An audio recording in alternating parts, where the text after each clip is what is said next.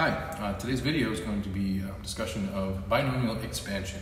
Binomial is a two-termed expression like a plus b, and when we raise the binomials to various powers, they can be expanded by using the distributive property FOIL algorithm repeatedly. It can get a little tedious by the time you get up to the fifth power and higher because you'll be doing lots and lots of multiplying and collecting like terms and everything else. Long before we got here, mathematicians actually looked for patterns when raising binomials to powers, and a certain pattern on the coefficients started to become apparent, especially to a guy named Pascal. Take, for example, the row representing the expansion of a plus b to the fifth has coefficients 1, 5, 10, 10, 5, 1. And if you look at this triangle, this Pascal's triangle, the fifth row is 1, 5, 10, 10, 5, 1. It's actually the sixth row because we start counting at 0. So I thought I should mention that. But the one corresponding to the fifth power expansion. So what's significant about that? Well, first of all, these coefficients, rows, can be generated by the row above. So for example, the 1 plus 2 equals 3, there's 3 right there. 3 plus 1 equals 4, and 3 plus 3 equals 6. So you can generate the 6th and 7th and 8th and 9th rows just by adding the two adjacent numbers above. But this has more practicality when working with a shortcut, so that if I had to expand a binomial to the 7th or whatever power, I wouldn't have to build using this triangle to get up to the 7th row. I could just jump straight there. So before I get there, I'm going to point out that the other skill that we've been learning is combinatorics or combinations, choosing 0 from a set of 5. There's one way to do that. Choosing 1 from a set of 5, there's 5 ways to do that, and so on. So this isn't a lesson on the combinations formula, but nonetheless, I lay these out so you can see that if I use 5 choose 0, 5 choose 1, all the way up to 5 choose 5, that these combinations form the pattern that is exactly the same as the fifth row of Pascal's triangle. So how do we use all this information? Well, if I was asked to expand a binomial to the fifth power, I can quickly generate the expansion simply by using combinations for the first part of the coefficient, and then I will have the a and the b exist in descending and ascending powers. So first the combinations, 5 choose 0, 5 choose 1, all the way up to 5 choose 5, and then I'm going to fill in the a's and the b's, and the a's have powers descending from 5, 4, 3, 2, 1, 0, and the b's then would have powers ascending from 0, 1, 2, 3, 4, 5. The rest of this is just cosmetics. We can just simplify as needed and so forth. So if I simplified 5, 0 would be 1, and this would be 5, 10, 10, 5, 1. So now, what does this have to do with the whole shortcut for binomial expansions? Well, this is basically a formula or a template. So if I have this, which is a different binomial, it's not a plus b, it's 2x minus 3 over x, but it's a binomial nonetheless, and it's to the fifth power nonetheless. So using this particular structure, I can get a quick expansion by starting out with the combinations for my coefficient matrix. And then instead of putting in a's in all the first spots, I'm going to put in 2x. And those will all be at descending powers. And then instead of b, I'm going to put negative, keep the negative with the second number, negative 3 over x, and you put those in all the different spots. Once that's done, all you have to do is simplify. So 2x to the fifth would actually be 32x to the fifth. Negative 3 over x to the 0 power is 1. So I'll save you the busy work, but we have the combinations giving us the first coefficients, and then we have the powers giving us another part of the coefficient. So what you can see on this row is the 2x to the fifth was simplified, the negative 3 over x to the 0 was simplified, 2x to the fourth simplified, simplified, simplified. So all you do is just basically do the exponents for each of those terms, and the rest is collecting like terms. And in the end, we have a full expansion of 2x minus 3 over x to the fifth power.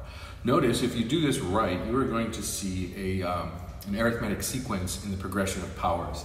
In this case, we have 5, 3, 1, negative 1, negative 3, negative 5. So the powers are dropping by 2 every time. So I know I didn't make any mistakes with my powers operations at least. Okay, so that's just the general way to expand. Again, you can use this structure for a 5th power binomial expansion. If I have 6th power, I will have 7 terms, and we'll have combinations from 6 choose 0 all the way to 6 choose 6, but the same process would apply. More commonly, we are asked questions that don't ask you to do a full expansion. For example, this is 11th power. Even the 11th power expansion is going to have 12 terms in it. That's a lot of busy work, especially on an IB exam or some other standardized test. So to make this work more efficient, the authors of these test problems ask the questions in slightly different ways. Here's an example. It says there's a situation where 11 choose A is equal to 11 factorial over A factorial times 9 factorial. And the question is, what's the value of A? To do that, we simply have to remember that n choose R is the formula n factorial over R factorial times n minus R factorial. Substituting in value for n, wherever I see 11, I have 11 here, so that's 11 factorial. And then somehow or other this became 9 factorial, and I'm thinking, well, what is this right here? Well, it's A factorial. So my job is to consider what's supposed to be here for A.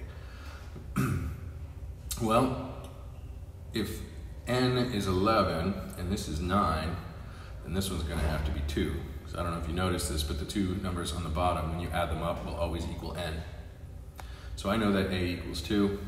Another way to look at it is 11 minus A should be equal to 9, because there's a 9 right there. So we have 11 minus A equals 9. That means A equals 2. Again, it could be obvious. Now that I know that A equals 2, I'm going to find the coefficient on the term that has x to the 9th power in it.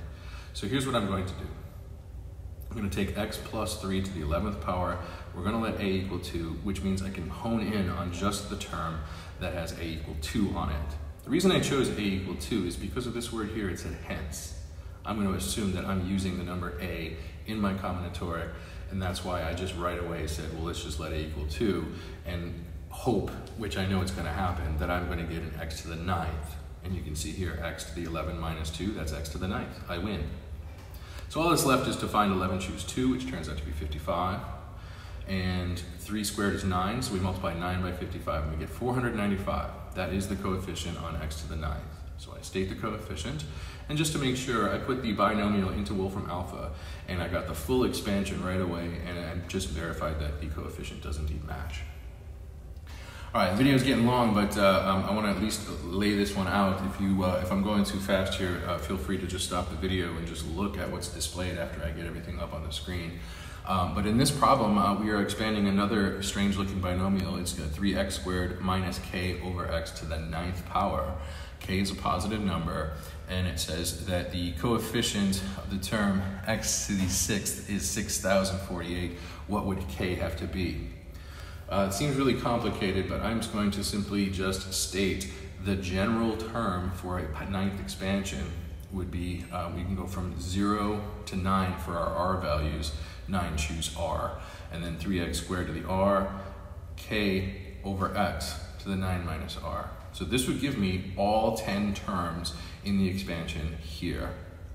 To find the x to the 6th term, I'm going to take this general term and just focus on the x's themselves. So I bring the x's together and I apply the product rule and get that the power on x is 3r minus 9. And I want that 3r minus 9 to equal 6. Therefore, a little bit of algebra, 3r minus 9 equals 6, r equals 5. Now I know that r equals 5 is the key to finding the coefficient in terms of k.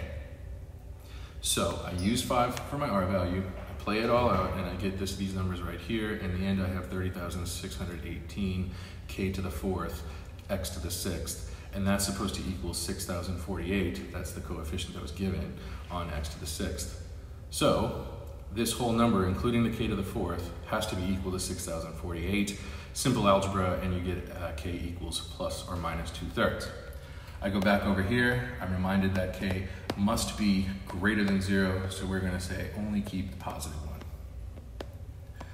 Turns out that it's actually true if k is negative or positive. I just wanted to test that here, and it turns out it works too. So I hope you found this informative. Thanks for watching. Have a great day.